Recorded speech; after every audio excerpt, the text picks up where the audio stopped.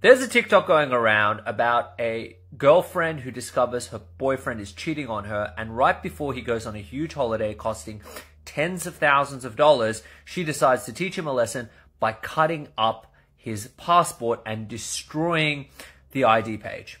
And there's a lot of debate about, like, did he deserve it or didn't he deserve it?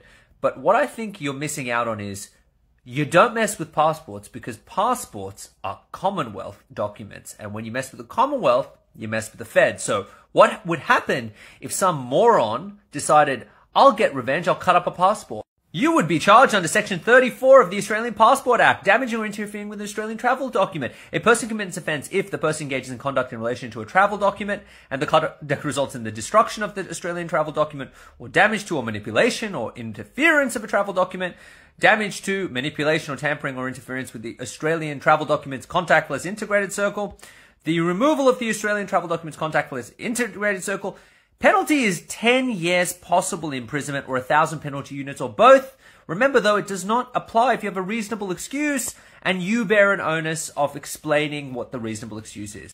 Fun fact, a spiteful ex is not part of the reasonable excuse dichotomy. And so if I was you, I wouldn't do this. I can tell you it's not going to end well for you. You'd simply report it and the cops would make a massive scene, because the reality is a passport's an incredibly valuable thing. Damaged passports can be reutilized by criminal syndicates. It's just insanity. So don't do this. Just don't. Follow me for more legal TikTok.